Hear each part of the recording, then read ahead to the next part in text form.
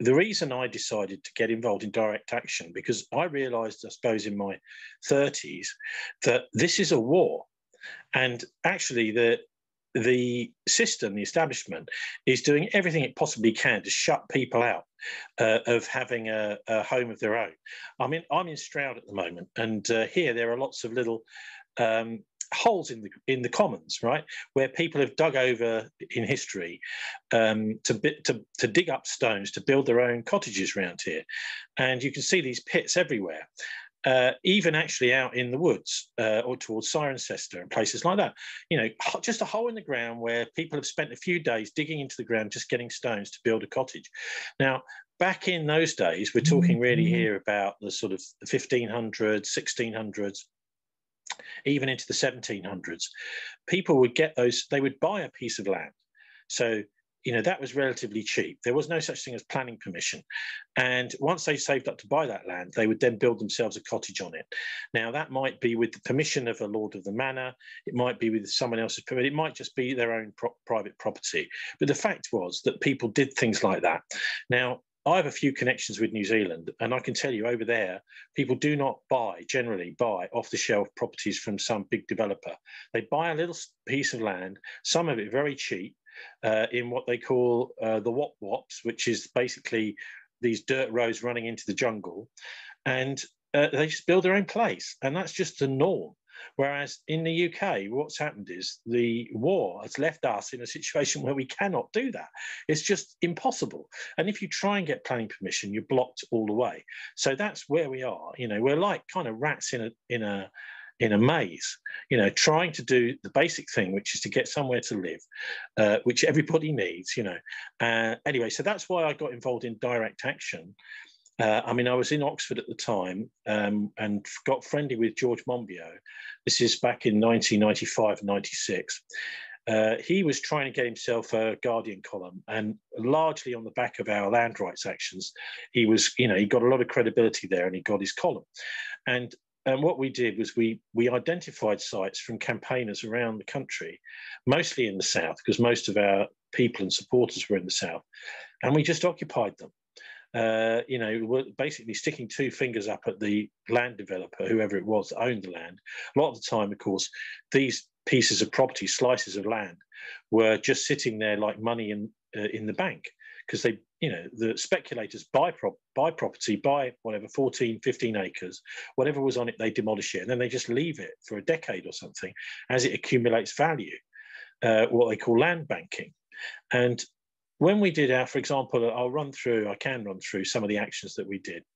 But for example, when we were in Wandsworth, we took over a big piece of land next to Wandsworth Bridge, which there was a lovely guy called Kirk who lived in one of the local tower blocks who'd been campaigning against this supermarket that they were going to build on there. And it was just one guy campaigning. It was almost like a David and Goliath struggle. But we saw this and we thought, this is great. Let's just go in and get behind him, And so we brought 3 or 4 coach loads of people on a magical mystery tour, all ending up synchronized. The coaches synchronized to arrive at the gate just after the place had been opened up by another crew, and something like 300 people piled in, and we took over the place for, as it ended up, 6 months. But I can always remember being down there when a policeman came past. He walked in and he said, I drive past this place every day on my way to work and on my way home. And every time I go past it, I look at it and I think, what a criminal waste.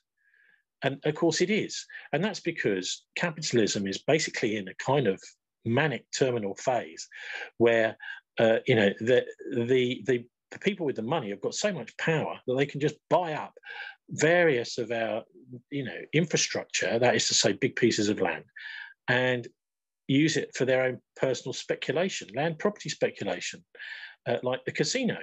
And so we as people are being increasingly shut out of, I don't think personally that anybody should have to pay a penny for the land that they live on, whether it's through rent or anything else. And, this, as many people have said, the earth is a free gift to mankind. What are we doing paying somebody else just to be? So there's my sort of, in a nutshell, of why I do and did what I do. So, I think that the war requires the steely mentality to go and do direct action, to go and squat a piece of land, take it over, occupy it, and say, actually, as we used to say, the land is ours. So, and get the message out to people that we can and we should do this sort of thing, because it's simply not acceptable for, what's happening now, as you just touched on yourself, people having rent increases at a time when fuel prices are going up. Basically, we're caught in a financial trap, in a financial cage, and people are just had enough of it. So, once we can get this wonderful land back, one of the figures I quote quite a lot is 60 million acres in Britain and 60 million people. So where's my acre? This is basic stuff, but we have been shut out by the establishment, and the establishment mainly, I would say, is the city. So we're not necessarily talking about the feudal system, because I think a lot of the feudal dukes, etc., some of them are actually quite decent people, and they, allow people to walk on them, particularly around here, where I am in Gloucestershire today.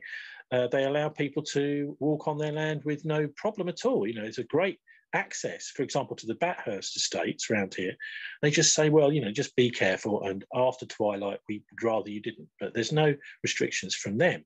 So the problem really is the merchant classes, not, I think, the feudal classes. At least that's my experience.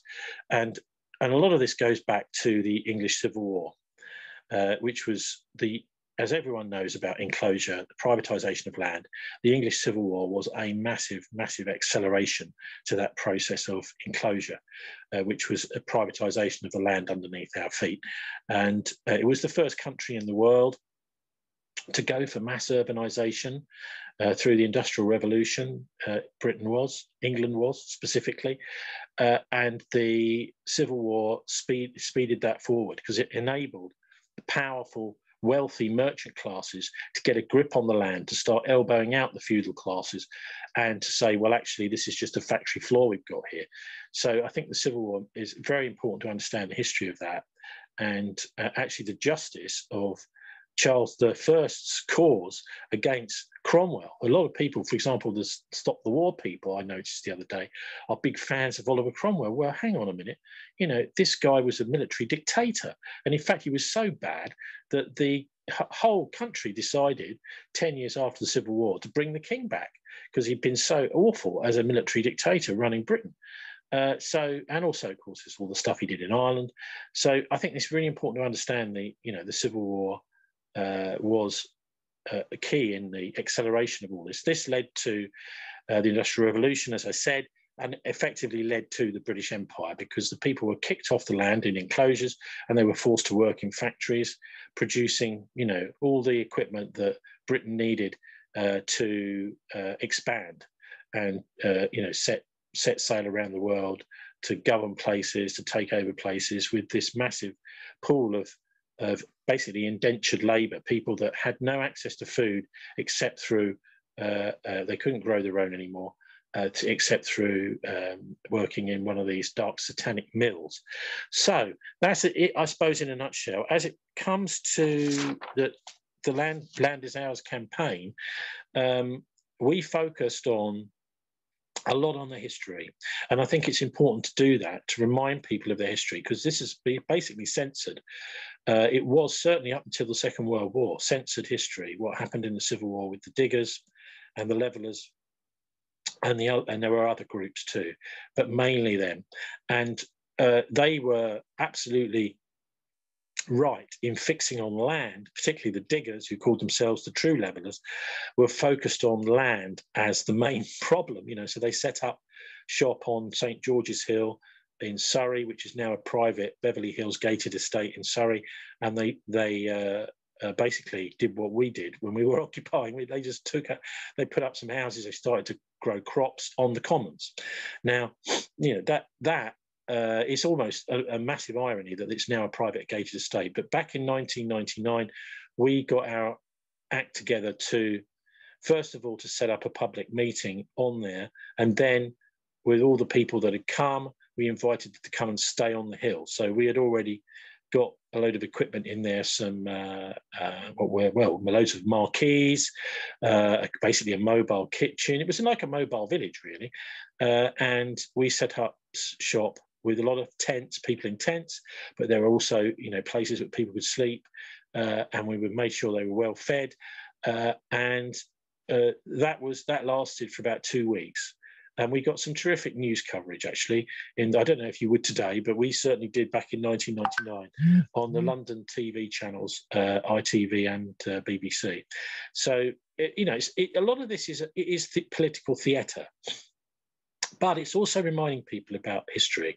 And it was Christopher Hill that wrote The World Turned Upside Down after World War II that started to bring some of these groups, the diggers, etc., out to the public eye. And I remember when we were down in there in 99, which was the 350th anniversary of the diggers.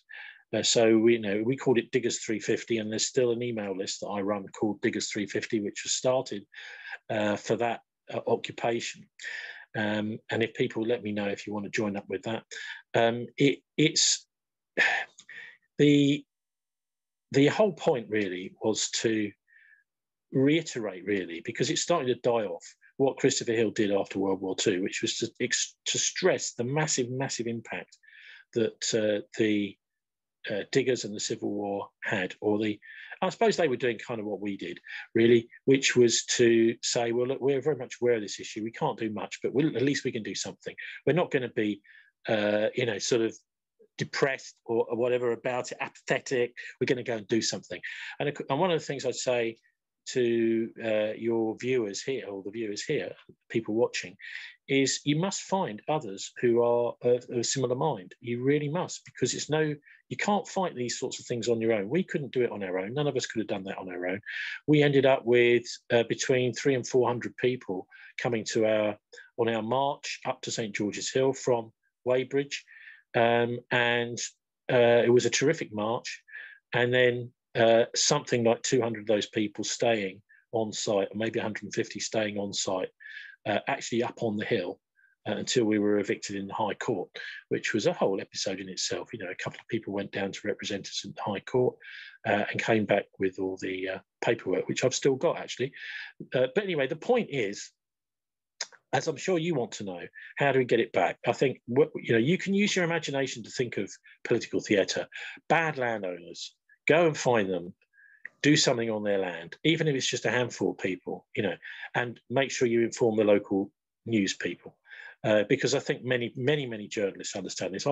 Myself, I'm a journalist. I was working for the BBC in the early 1990s, late 80s, as a reporter in London and other local radio stations.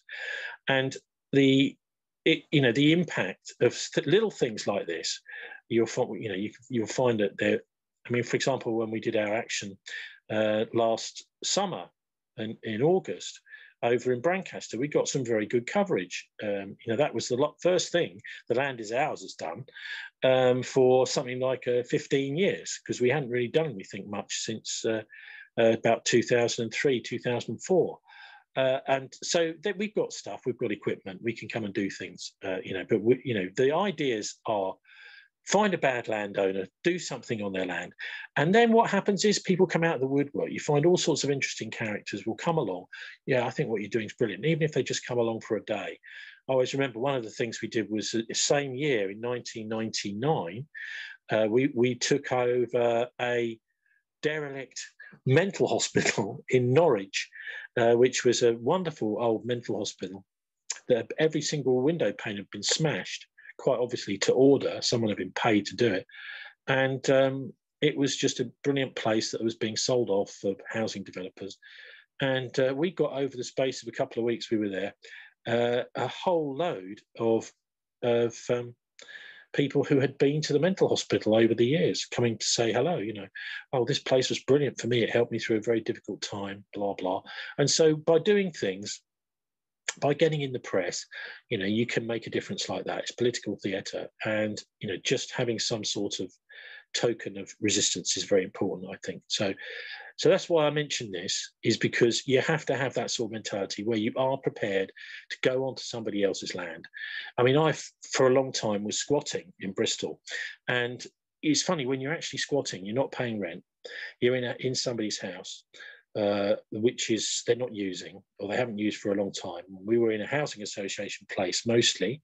I mean, I went to 4 or 5 different squats there, but you get this amazing feeling of liberation where, you know, I can't be anywhere really. Is that what you're trying to tell me?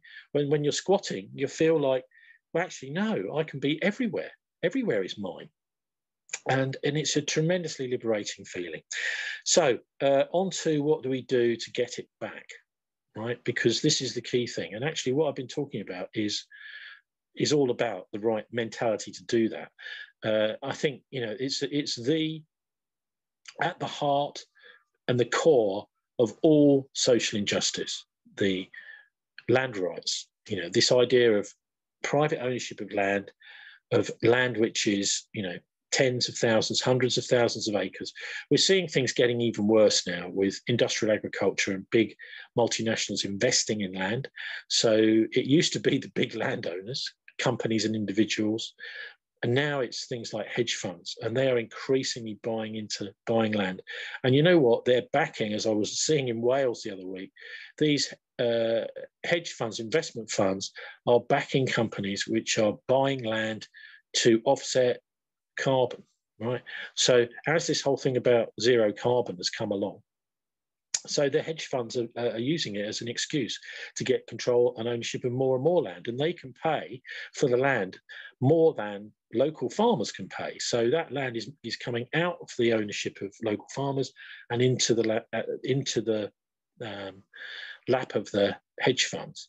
So this is an enormously pernicious thing, which I did circulate that report from Wales on the diggers list last week. So, you know, we have got to be aware that all of this zero carbon stuff might just simply be a Trojan horse. At least it's being, you know, I'm not saying it's not a good idea. I'm saying it's been immediately picked up by the big multinationals and our enemy, which is these enormous capitalist slush funds, to take land away from ordinary people. We've also got an enormous amount of land in the hands of people who do own their own homes. And what is happening is both Labour and Conservative are plotting together to make it difficult for people to pass homes on to their kids. Now, if that happens, it is happening, as we know. You know, you've got to sell the house in order to pay for the elderly care fees, blah, blah. And Labour actually wanted to have a tax on homes, which means that if your parents wanted to hand on the home to you and they die, then what's happening is there is a tax on that house, which means that if you can't pay that tax, which may be 20, 30 grand, who knows, you have to sell the house. So this is really, really pernicious, and it's just a way of taking away the stuff that people have worked for years and years for their families and handing it over to the multinationals. And who is it that announced last year they want to be the biggest homeowner in Britain? HSBC has decided that they can have, by I think it's 2027, they want to be the biggest owner of houses in the country. So, you know, we're up against a massive, massive, like, juggernaut, really. And I think the only way to do it is to, you know, to actually get access to land is to buy it, really. I mean, pretty simple.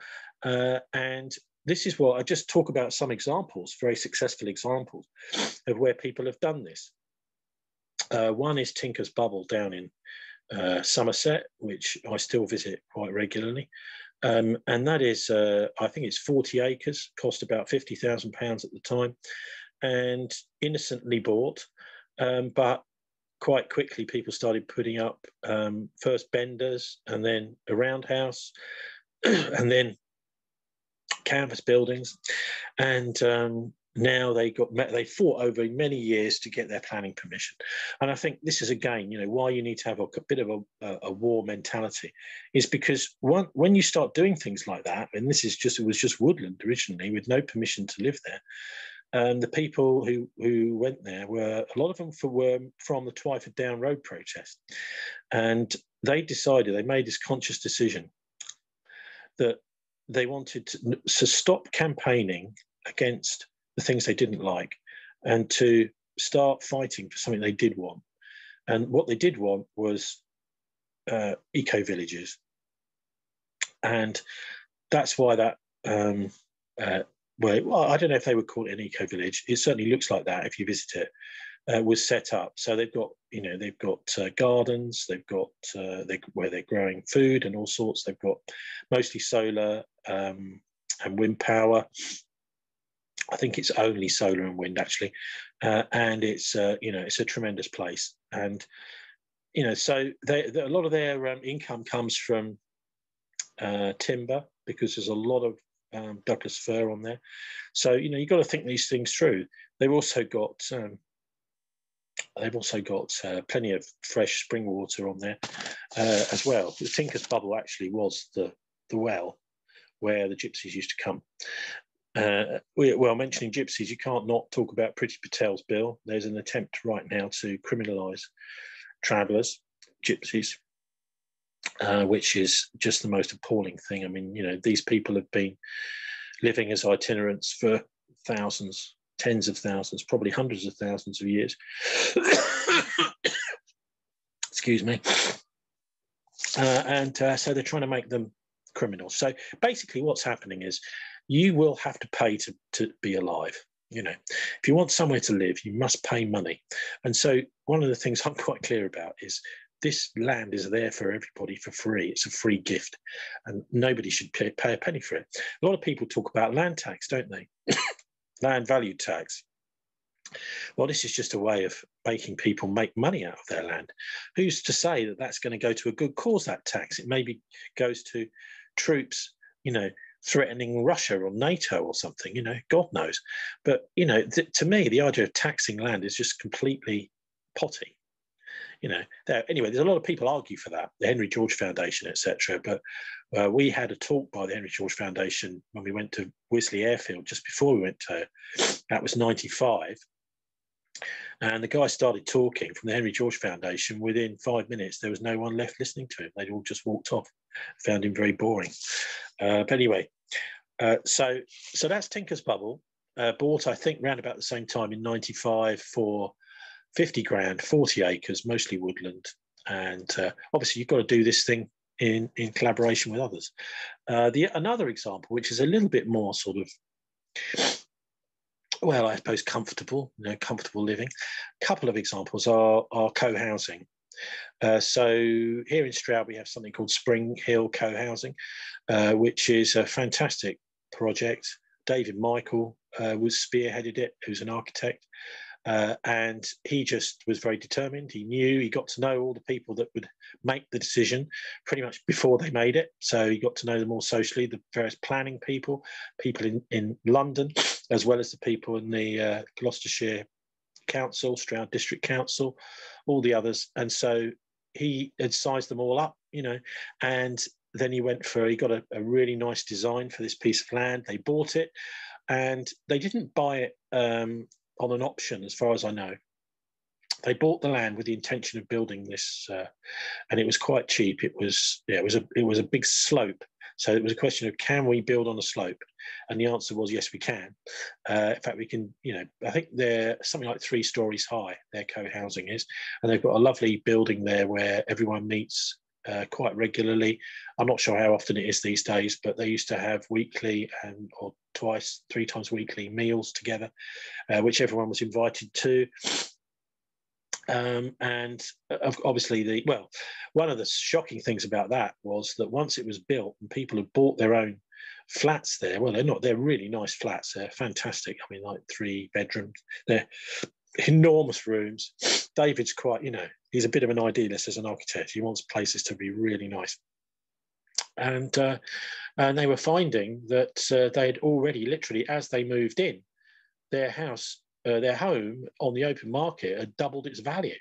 So, they're paying something like 150, 200,000 pounds for a flat, which is then suddenly worth 400,000 if they wanted to sell it. So, this to me, it makes financial sense, So that's Spring Hill. That's been going for something like, must be nearly 20 years now, maybe 15. But it's just a really successful co-housing project. Another one is up in Lancaster, Again, all these groups started with one or two or three really determined, dedicated people who then gathered around them, a whole group. Now, you have to be very, very careful, and I'll tell you why, because the Lancaster one, once they had actually bought the land for their project, because they managed to, sort of get the finance together for it, and it was a pretty rough piece of land, and it was there was a lot of the time you're making money because you're getting planning permission to build on somewhere that hadn't previously been built on, and that at least the value you're making.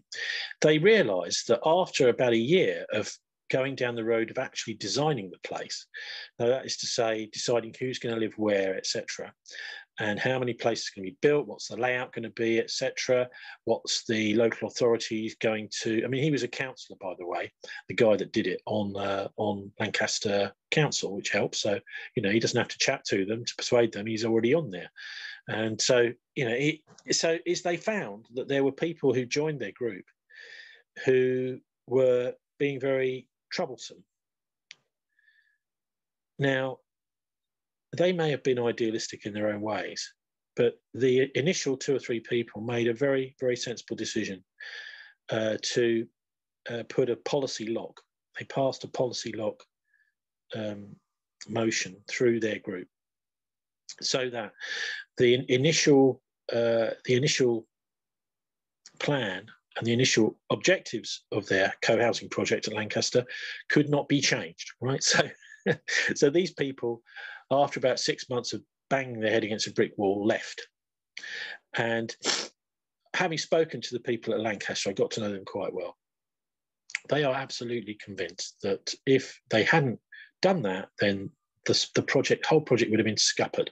And they're not sure whether these people arrived deliberately to scupper their project or whether they were just egotistical and, as some people in co-housing groups can be, of course, if you want to do things differently, you're bound maybe to be a little bit egotistical. Who knows? But they certainly believed that they had come there to really sink the project. And they didn't succeed because the people had not been so naive who set the thing up in the first place. And if anyone wants to visit Lancaster, it's just a gorgeous place, absolutely fantastic, right next to a lovely river, stream. Again, nice communal facilities, a big hall where people, last time I stayed there was, I think, 3 nights a week. They had one at the weekend and 2 during the week, big communal meals. But of course, the main thing is that the rents are affordable, because basically in co-housing, you are the landlord. You are in control of, for example, service charges, right? So you're sitting on the group that decides on service charges. I mean, anyone that's, I don't know, I live in a housing association place myself, but we get basically massive increases in our service charges all the time from the landlord, which are totally unjustified. And we just simply have to suck it up, So to be your own landlord, that's really what this is about, isn't it? And it's about making sure that someone is not using your basic need for you and your family to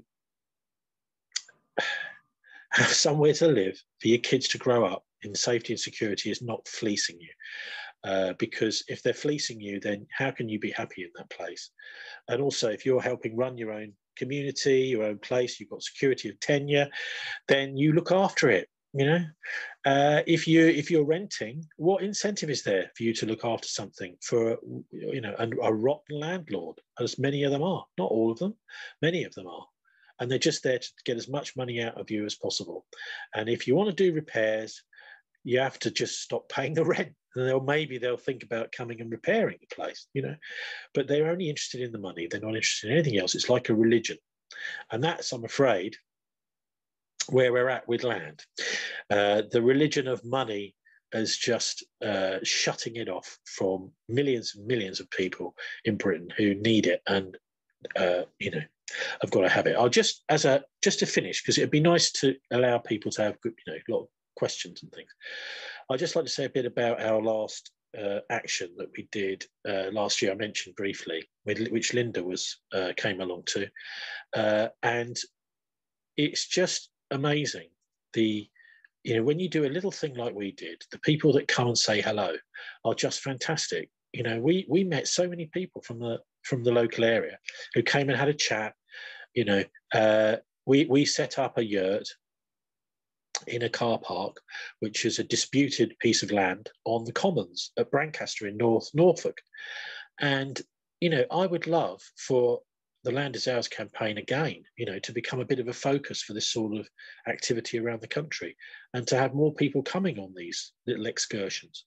I mean, we've had tiny events, but we've also had some quite big ones, like I was telling you about with 300, 400 people at St George's Hill. It doesn't just have to be a historical focus, and this one wasn't. It was a focus of common rights holders, commoners, who were granted the land in the 1700s under the enclosure of that area. And this is all salt marsh, almost all salt marsh. But a lot of it is above sea level and perfectly walkable, although some of it we sunk into in the mud.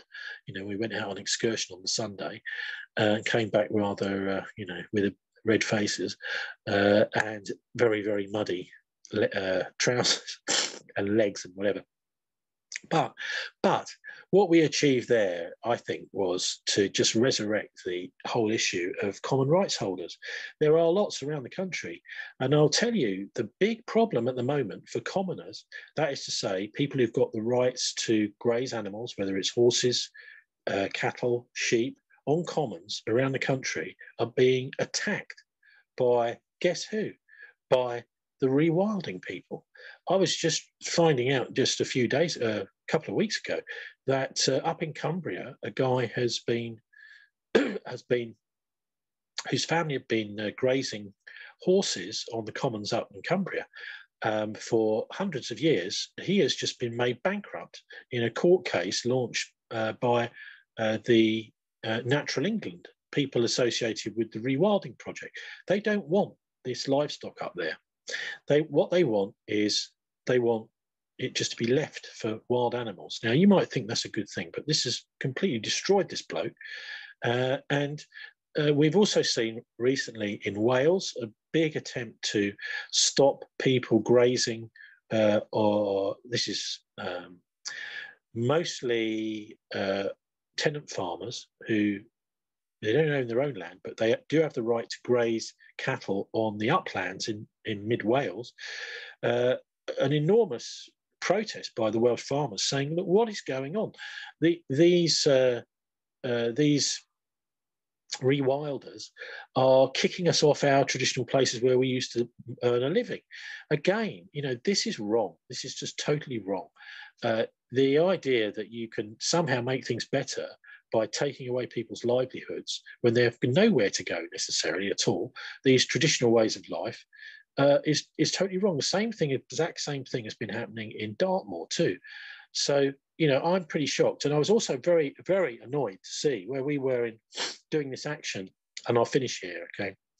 When we were doing this action over in Norfolk last summer, that Natural England, along with the local wildlife trust, had been lobbying to stop public access to the commons all along the Norfolk coast footpath. Now, this was driving the locals nuts. In fact, quite a lot of them quite wealthy, saying, well, look, I moved here because this is a beautiful place to live, and I'm not going to be told you can't walk on the commons. Who the hell do you think you are? In fact, he's saying, I and my grandchildren and my grandchildren's grandchildren, if they want, will walk here any time they like. So there's a big attempt at the moment, I think, under cover of this rewilding project, to exclude people further from land, and anything to do with stopping people walking on land, cutting off footpaths, cutting off access to commons, access to public land of all sorts, is totally out of order. So you, as a journalist, you will find me on. Let's think. I did have a radio show in Bristol every week, a politics program. which was I was booted off the airwaves at the time of COVID because I was seen to be a danger because we were critiquing it. In fact, the very, very first program we did in February 2020, we were looking at the evidence that the COVID-19, I think it was called SARS-CoV-2, had been a genetically engineered bioweapon. I mean, I'm not saying it was even now, but we were raising this. This was a study which was circulated by the Zero Hedge site, and it certainly looked legitimate to me. So we were discussing that straight away. Anyway, within a couple of weeks, we were booted off the airwaves permanently. There's a tremendous amount of censorship out there. I've been booted off better and bigger networks than Bristol Community FM, for example, out of the BBC when I was working in Salisbury and looking into child sexual abuse in Salisbury. And I've since found out that Edward Heath was living there. I mean, I knew he was living there at the time, but I never made the connection that, there was quite potential that Ted Heath was involved in all this. But anyway, it would certainly explain why I was so quickly booted out of the BBC when we started looking into this. And anyway, so yeah, I think I'll finish it there. And the website is tlio.org.uk, tlio.org.uk, and that's the land rights site. But I also do a sort of current affairs journalism site and a 4-hour weekly podcast now every week, which goes out on various other small networks live, and that is on 5 o'clock till 9 o'clock every Friday evening. We're live, and the website for that is thisweek.org.uk. That's one word, thisweek.org.uk. So I'm afraid I'm sort of confined to the internet now. Pretty much, although no, hang on, no, not quite. I do fairly regular reports for Press TV, which is an Iranian state broadcaster, and who they did actually fly me over to Tehran a few years ago, which means I'm not allowed to go to Israel now. And actually, the Americans have shut me out too. So there you go. So that's me, and that's a message. Be lovely to have some questions. Oh, thank you so much for that. And yeah, and for coming when you said you were a bit under the weather, and you still managed to do loads. That's really great. I was wondering if anybody has got some questions they'd like to ask. Hi. Oh, hang on. Sorry, get the video. There we go. Hi, Tony. Thank you. That was really interesting. There's loads in that I was like, oh my God. And yeah, lots of things I could ask, but just sort of starting from the last things you said, because I live near Dartmoor. I live within the Dartmoor National Park. What have you heard about what's happening on Dartmoor and rewilding and them getting uppity about people? I'd be interested. Well, I mean, okay, so there are various reports online about it. I think there is some sort of Dartmoor, I'm trying to remember the details now. I was reading it. Okay, so what happened in Dartmoor was Natural England wrote to a whole load of people who were grazing, and they said to them, we don't want you grazing in the winter anymore. And of course, this is an enormous blow to these farmers, and that this is on the moorland basically. Mm-hmm. And so they then got together and started making a fuss about this at a national level in Westminster, etc., and amongst their MPs. And then Natural England denied it. They said, "Oh no, we didn't write to them, Mm-hmm. And what are you talking about?" Anyway, it turned out that Natural England were trying to pretend that, in fact, they then scanned one of these letters that they got through the post and put it up on the internet and said, "Look, this is Natural England, it's your headed paper. You've even signed it, Yeah. And so they said, "Oh, but it was a private letter. It says there it's not for publication, But anyway, so they were using some pretty sneaky underhand tactics to really. I mean, imagine if you're a livestock farmer. I mean, it's just not. It's totally devastating to be told, no, you just cannot. You cannot put any sheep up there. Now, I mean, they don't surely have any jurisdiction. I don't actually know who the Natural England people are. Do they have any jurisdiction? Because Dartmoor National Park are quite, they've got their own, I don't know if they're a law unto themselves. I honestly don't know, but Natural England have obviously got some policies that they're trying to bring in, and you know, anyway, they've fought back against this. So the thing is, the farmers are a pretty tough lobby. A lot of this has been reported in places like Farmers Weekly and hardly anywhere else. But if you look for that, you'll find it. I can't remember the name I'll of investigate more. the publication which represents farmers on Dartmoor. It's pretty, you know, it's like Dartmoor Week. No, I don't know what it is, but I can't. I can ask some people. But it was, you know, I was pretty shocked to see that them backtracking like this. You know, of course, if you think it's a policy you want to implement, you've got to have the courage to stand up and defend it. But no, they didn't want to do that. They just said, "Oh, no, we didn't say that." But they did. Yeah, it doesn't make sense, does it?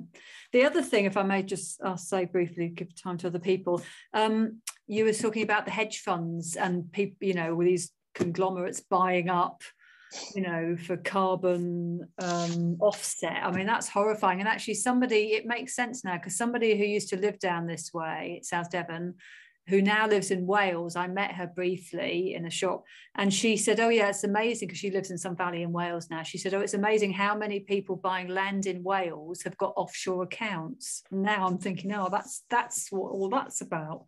That is just shocking. I mean, it's absolutely crazy. Well, there's no proper, you know, national scrutiny of this at all by any of the national papers.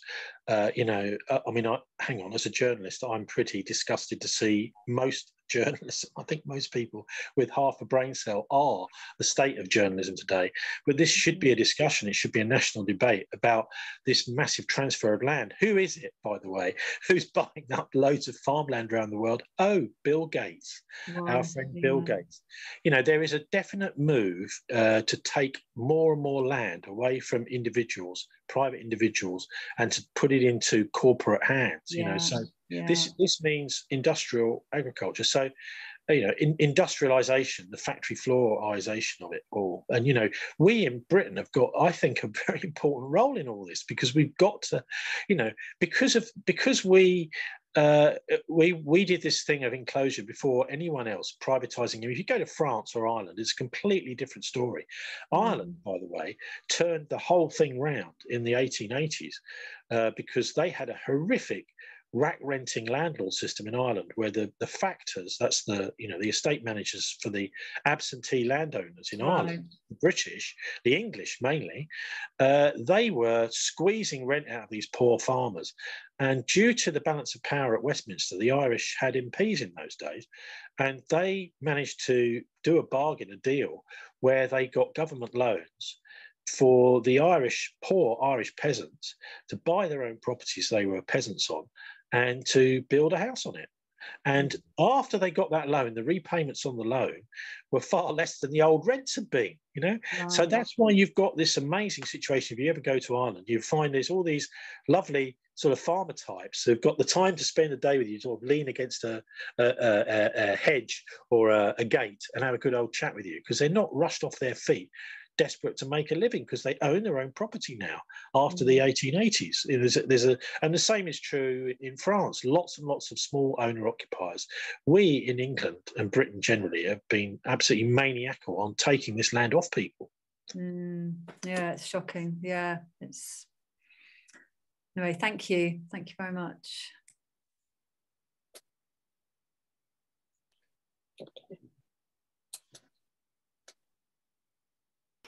Hi, Linda. Did you got a question? Yeah, I do. Yeah. On the community right to build that the UK government told us we had on exemption and exception sites, if you had proven need for eco-village type communities, what happened to the exemption and the exception sites? Have they also gone to the highest bidders now, and is the government's just in denial that there is this need and this demand to get out of antisocial social housing and build our own communities for safe places for people to live in? I don't think they ever intended to do that, Linda. I mean, what they do, I think, is they come along with some sort of great sounding scheme that they hope that virtually nobody will get their act together to do.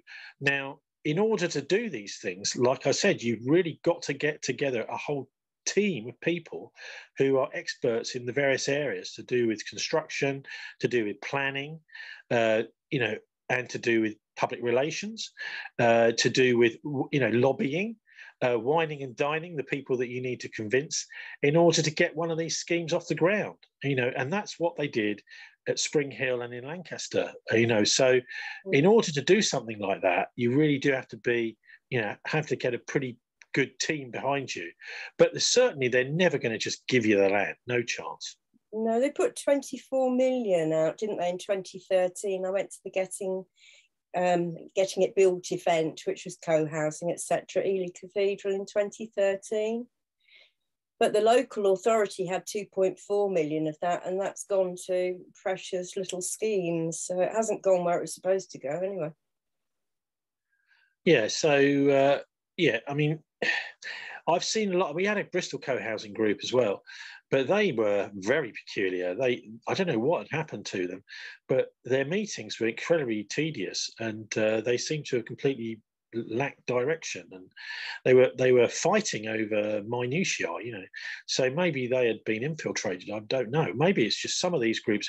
I mean, I think you've got to have a good understanding of group dynamics as well in order to see whether a group is going to function or not, and it's going to be able to do it. But you do have to, I think, to have that basic vision. This is what we want, and we're prepared to build the expertise. It's force multiplication. That's what they call it. If it's just one or two people, it's not going to work. You need to have a whole bunch who are all behind it. And so then what happens is if one person is knocked back, then someone else turns up and lobbies the same person. And if they're knocked back, someone else turns up until they find somebody that they'll listen to. There's all sorts of reasons why the people that you're lobbying, the planning people, etc. Obviously, the planning is a hell of a, obstacle course, but it's not impossible. There are people out there who do this for a living, and I do. I mean, the planners weren't the problem. The problem was the land. And even if you've got the people, and even if you've got the proven need, and you tick all the boxes 100 times over, if there's no land, you can't actually build it in the air. That's the problem. There is land. There's plenty of land, and there's loads of land out there. A lot of it is just is either unused, derelict. The thing is, it's mostly cheap if it's not being built on. If it's brownfield, it'd be more expensive. But the trick is to find a nice piece. At the moment, the planning rules, I've no idea what the situation is in 2022, really, because things have changed so much. There's people getting planning permission to build on greenfield sites all over the country now, and including around London, the old Greenbelt sites. So the land is there, Linda. You can see it as well as I can. It's expensive. If the planning is going to be easy, it's expensive land. If the planning is going to be hard, it's cheap. But there's definitely land out there, and you can't expect what you have to do in order to tick the boxes with these government schemes is to get your group together and come up with some, buy a piece of land and just tell them, right, this is it. We're doing it here.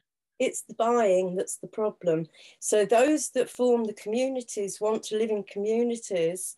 A lot have proven needs, self-employed, no regular income. You can't afford regular rents, regular mortgages, or regular anything else's. So you form a community and you tick all the boxes, and you got the planners twinkle in the eye. They love the idea. But what you can't do, the exemption and the exception sites haven't been set aside. And if you can't get a bank account, you can't get any grant funds.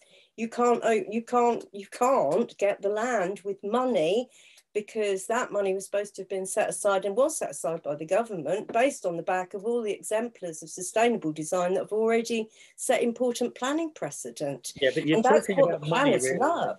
You're talking about money, really. And if you've got a cohesive group of 30 or 50 people, you will have money. Some of those people will have the money. And even if they have to, sort of lend it or whatever, we can juggle things, and, you will buy the land. So I think, just saying that money is the reason why you can't buy the land, you just need to, have a bigger group. And that's what they did in Stroud and in Lancaster. Yeah. Or maybe if we can have these more regularly, maybe like more bigger groups will come with more variety. Who knows? Who knows? Yeah. Okay. Well, you can ask. Can I just jump in, Tony? You mentioned Bristol, because I used to live up in Bristol, and the Yard, which was a self-build project in Bristol. They did really well, and they had meetings for years. I did go to some of their meetings. Sorry, you're right. That's a very successful. It was very successful. Yeah. And they've got another because I've been rummaging around looking at stuff for all this year so far, and they've got another, and I think the Yard lot are helping them. Bridge Farm self-build. It's a new project down that way. I think it's sort of nearby the Yard. I mean, these are self-build, you're right. But I mean, of course, that's another thing. But I mean, I just think co-housing is really more of a sound objective. So you can bring a lot more people in on a project than you can on a self-build, because most people don't actually want to build their own house themselves. I mean, obviously, a lot of self-build is bringing contractors in to do this and that. But if you've got a professional builders building you a co-housing project, then you put your money in. And I mean, for example, with Spring Hill, you put your 150 grand. I visited there. Yeah, you put years ago grand in. 2 years later, you move into your place and you're sitting there on a nest egg of something like $500,000. There's one for sale now. It's about 700,000. You need a hell of a lot of money to live at Spring Hill. Well, yeah, but you didn't need that sort of money to build it. This is what you need to have the confidence, to do that. Now, I mean, this is what I said at the start about direct action. I think you've just got to have a steely approach to it, right? I'm doing this, and whatever comes in my way, we're going to sweep it aside with a smile, that sort of approach. And also, you've got to be good at getting on with people and understanding their differences and their needs, so to form these newer groups, something. But you're right, the self-build group in Bristol was really successful. I think it was an old scaffolding factory or firm that sold. Hence the name, the Yard. I mean, it was just an old yard. Yeah, all sorts of different places, a bit higgledy-piggledy, but it's not everyone's thing, self-build. And the co-housing group, I mean, gosh, I don't know what. I think that I eventually got an email off them, I think about 10 years ago, saying, we have decided to disband. And I thought, well, thank God I missed out 10 years of pointless meetings then, But that happens, doesn't it? I think you were saying, Catherine, well, a lot of these places you can go years and years of meetings and then it all falls apart and everybody goes their separate ways. It can be still learning. We did have actually before we kind of went our ways, and some people have got land now. It was buying the land was the main hurdle, really. There was us versus developers, and the developers won in getting the land. But it's all learning, and there's there's learning, and some of us have managed to find little bits now, even if it's not together. It's like little bits which are still living on the land. Well, let me say something else as well, because I think particularly for owner-occupiers, farmers that are selling land for whatever reason, they are quite picky about who they sell it to. So they will take a drop in price. They're not necessarily just looking, especially if they're elderly, they're not just looking for the dosh. So don't assume that that's the case. So if your face fits, a farmer may well sell you land far below its commercial value. That's what they found at the Tinker's Bubble, is the land was probably worth at least 2 or 3 times as much. But the guy liked them, he was just a bit of an old-fashioned bloke, and he said, "Oh yeah, go for it, go on, 50 grand, I'll sell you."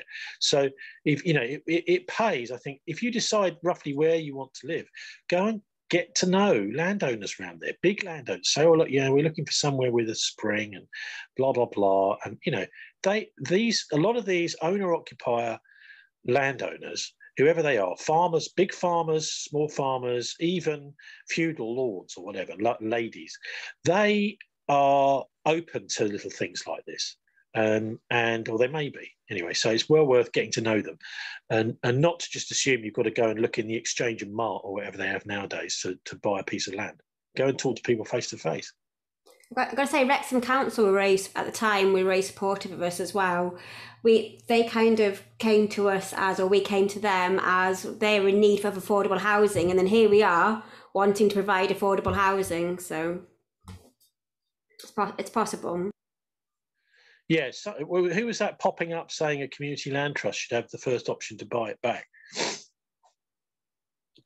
Oh yeah, Martin, is it? Because you were saying about the Bristol Community Land Trust.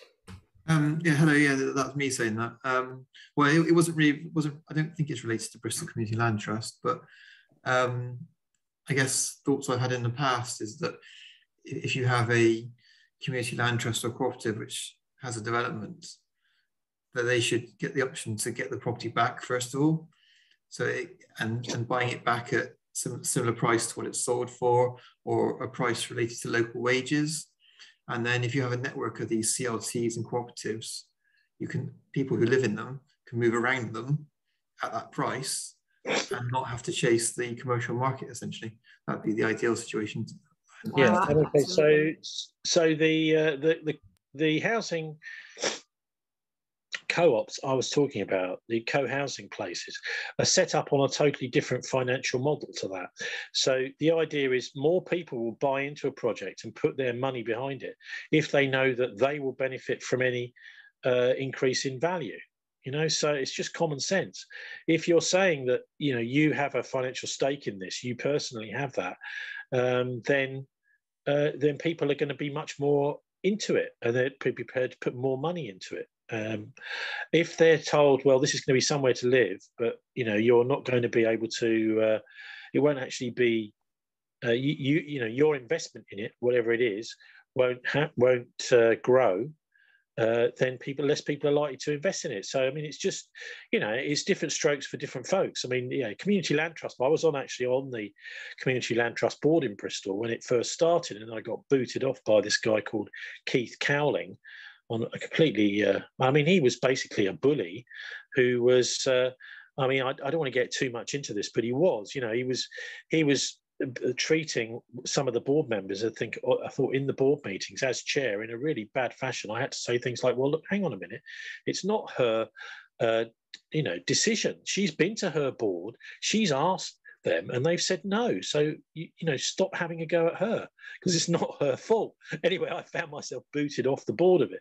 So that the community land trusts sound great, but there's some pretty I personally didn't get on with the way that Bristol Community Land Trust was run, and it's probably just as well because Bristol City Council were helping fund it at the time, and they don't like me as a local journalist that's quite critical of the council.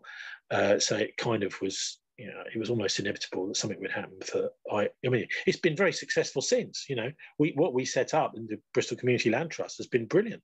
It's all sorts of projects now come to fruition and got lots of happy people living in there for like a decade or so now.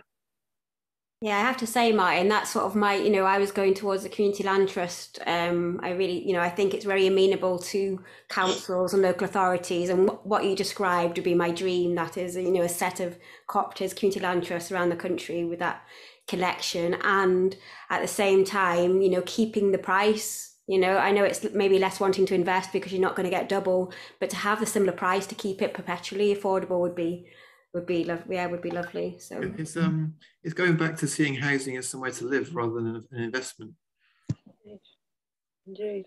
Well, the Community Land Trust acted as a blanket to ensure that the price values didn't go up. And this was what that whole thing was, because we first had council housing, which Gold sold off, and then we've got the Housing Association housing, which is just like any corporate body. And this was to ensure that those of us who wanted to could build our own houses under our community right to build and our community right to bid, or even our individual right to do so, if we had proven need, i.e. that what we're living in is causing poverty, fuel poverty, child poverty, etc. It doesn't, the system is failing us, and they keep cutting back on all of the benefits, etc. There's more proven need by more people now than there ever was before for this. And that ensured that you didn't sell off to make the profit. I mean, the co-housing groups have got a lovely way of doing things, apart from it's a standard profit on house. When people used to build villages like Great Ryborough, 29 Hightley Station Road was originally, so the architectural historian said, the community hub. So they had a hatch out onto the main road where hot food was served to everybody building the houses together as a community. And that was hundreds of years ago. And it's basically the same now, isn't it? We could be doing it in theory. I think Wales is getting closer, but yeah, I'm starting, you know, there's talk of it in the local council, there's talk of it, but I think there's still some way to go. They probably need assistance, I think, with that. Oh, they're saying all councils are signed up to UN Agenda 21, 2030 and Common Purpose. Their real values are not aligned with ours. I'll have to look into that. Well, maybe, yeah. And look, I think the thing is, there is a reality of the property market out there, and people are quite recognise that they're putting a lot of investment into their homes, whether it's to buy it or build it or whatever, and that they want that house to be theirs. I mean, say in countries like Germany, this isn't the norm. Most people rent their properties, but it's perfectly legitimate to say that I want these bricks and mortar to be my personal property that I can then hand on to my kids, for example. We had many years ago, we had a system of land tenure. I mean, we haven't even touched on this, which is the idea of leasehold and freeholds, yeah. But it was the copyhold. So the copyhold was, in fact, looking at the open field system. This was the system before enclosure. What you see there is a completely different way of owning land and managing land. It was understood in that system that everybody needed land, and so even those that didn't have anything, there was land set aside for them, which was called the waste of the commons. You know, so there'd be a kind of, you know, where they could go and stick their caravan, or they could build a little shack or something. And even the word dole, which many of us, you know, I don't know if it's used much nowadays, but certainly in my 20s and 30s when I was on the dole, I didn't realise this word actually came from a piece of land, which was, I think it was, I had to look right back in the Bodleian Library in Oxford when I was living in Oxford to a dictionary from something like 15 or 1600 or something ridiculous to see that the word dole originally meant a part or portion, most commonly of a meadow, where several persons have shares, right? So this idea that, you know, you're going to take a bit of money every week, well, no. You're given land instead, and it's going to be much more sustainable to do that than to force you into the financial system. So yeah, the open field system is really worth having a good look at. People don't know it. It's just as a really good model for sharing land, and it's basically, you know, much common land is worked on that system. So you had what did you call that system, Tony? Can you repeat that? Yeah, the open field system. And each village, and this, to be quite frank, this is the way that it naturally emerged from the days of yore, right? So we're talking about, you know, almost like the first people that stopped hunting and gathering and settled, decided that the land was best managed. And so that open field system is involved a lord of the manor, who was the sort of boss of the village. He would be a minor feudal lord of some sort, and he would above him have a couple of levels above him, and would have a duke who would be probably ruler of the county, who took their authority from the king. So that's the way it used to work. And you know, you could be ordered around a little bit by the lord, right? Because you had to go and do so much a year, so many days work for him. You had to turn up and go and work for the lord. But you had security of tenure, which is so crucially important. You had this thing called a copyhold, and that copyhold meant your home was you could never be evicted, and you could hand it down to your kids. So that's why it's copied to the descendants. And that copyhold went out, I think, in the early 1900s, late 1800s. But it's the traditional way of doing things. The land was generally managed on the open fields were generally managed on a crop rotation system. So you'd have something like 3 massive fields. So much less in the way of hedges in the countryside than we have today, and they would they would be rotated. So you'd have every year, 2 of those fields would be growing, and 1 of them would be fallow. That's in order to preserve the soil so that it doesn't, you're not overdoing it. And everybody in the village would have, basically it was like a massive allotment. So whenever you see these ridge and furrow, if you go along in the car, you look out the window, you can see these kind of lumps in the fields. Those are the old ridges and furrows of the open fields. So it was on the ridges, not the furrows, because that was for drainage, that all the crops were grown before enclosure. And so it's interesting, isn't it, how even in our fields today, you can see the remnants of the pre-18th century, pre-1700s, which was the big century of enclosure system. You can see evidence of it all around you, the ridge and furrow. Most of those are just used for grazing now. They were used for growing things like carrots, potatoes, and whatever. And because it's grazing, the actual lie of the field. I mean, what was happening, just to explain the enclosure, was that those areas that had been being cultivated by local people were then turned over to sheep, almost entirely, because sheep and mostly the wool was a major economic force back in those days, and not so much the meat, but the wool that these sheep produced every year, and that it was much cheaper, wasn't it? Imagine if you can buy up the rights that all those people had to those open fields and just cover them with sheep. Well, suddenly you make loads of money, don't you? And this is what happened, apparently, is a lot of these enclosures were forced by big, powerful local merchants who are often big farmers too, gambling in London and losing money and having to basically pay it back by making more money out of their farms. And so they could get an act of enclosure through Parliament to kick all those people out of their cottages that they'd had for countless generations, and leave them sort of to, I think the compensation they got was like a barrel of beer or something like that, in exchange. So that enclosure system, the pre-enclosure system, there is one place in Britain you can see it in action still, because it's still managed by, it's the village of Laxton in Nottinghamshire, which is near Newark. And if you're up there in the summer, the locals are very friendly. The publican is will tell you all about the open field system, because I think it's part of the Crown Estate. They've preserved that one village. I think it's the only one left in the country as a village which still runs the open field system. So, someone somewhere has thought, well, this is worth preserving, even if it is just one little place. The other thing to say about all this is, and I hadn't even mentioned the Scottish crofters, because they have also a very, very good model of land management. There was a massive battle back in 1888, I think. It's called the Battle of the Braes in Skye, where a whole load of people were going to be evicted through enclosure. I mean, what happened is, the enclosures happened in England, but then we had the Highland clearances in the 1800s, much worse in many ways, because people were so far that the cottages were so far from civilization that people could be burnt out of their homes.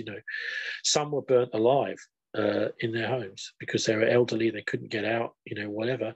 So when these enclosure people came along, they just burnt the cottage, and they didn't know there was someone upstairs or didn't care. There's a terrific book, I think it's by John Preble, called The Highland Clearances.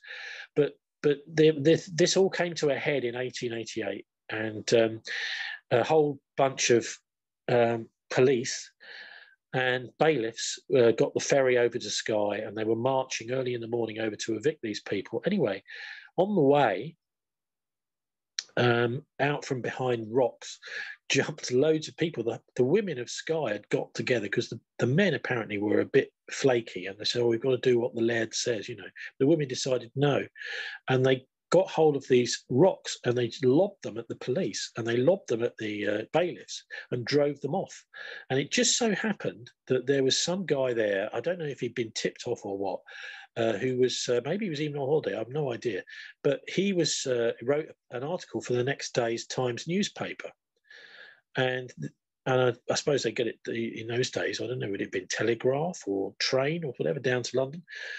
Anyway, he wrote an article about all this, and it was called, I can't remember the title of the article, but anyway, it had a massive effect. Everyone who was reading the Times said, this is absolutely appalling. What the hell's going on here? You know, this is all happening out of sight, out of mind, a bit like the old triangular slave trade, isn't it? You know, so if it's not happening on your doorstep, you don't know it's going on, and the media don't tell you. Anyway, so this was in the Times, and then there was a royal commission. They set up a royal commission into the grievances of the crofters. All the enclosures and the clearances stopped at the time, and they set up in law, they enshrined in law under the Crofting Act the previous system. So the previous system had been very similar to what I was telling you about the open field system, which is that you pass your croft down through the family. One thing now, if you visit a proper crofting area, you'll find there's a whole load of houses at the bottom of the valley. Those people who live there cannot sell their house. You know, so in a way, it goes with what my friend was saying just now about housing co-ops, or sorry, not housing co-ops,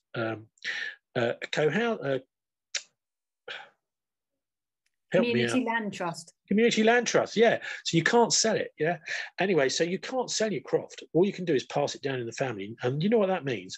That means it cannot be used as collateral against a loan, a bank loan, which is how most people lose their homes, or many people over the years have lost their property, is through having a bank loan, and then they can't then pay back, and then they you know, the security, the bank takes the house.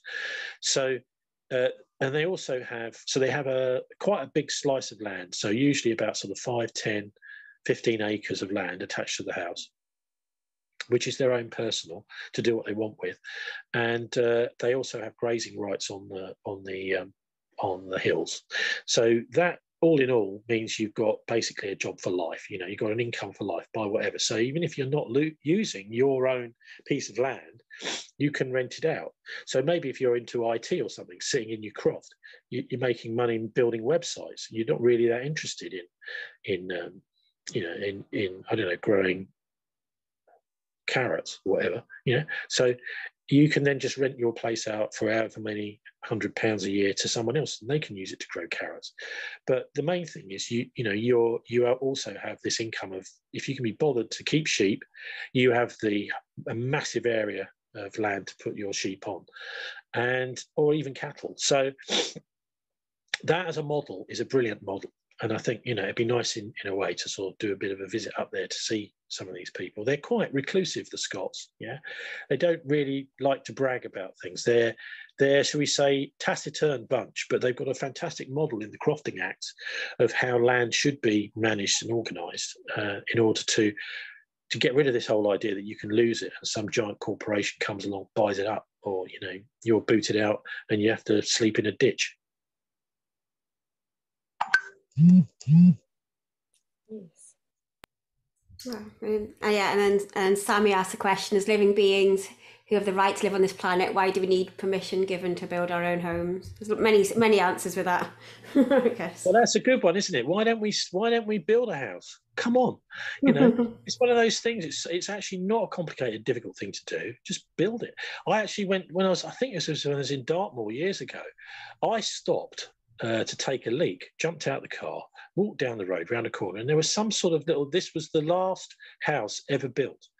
It must have been some mad providence or something, but it was the last house ever built, apparently in Britain, that had been, because there was a law that if you could build the house and you could get smoke up the chimney before sunset, that you could have it. It was yours. And what a great idea. You know, we could just have a bit of a laugh and do that, you know, get some publicity around it.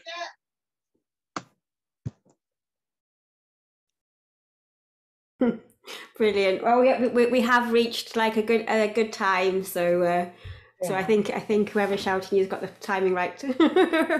But thank you so much, Tony.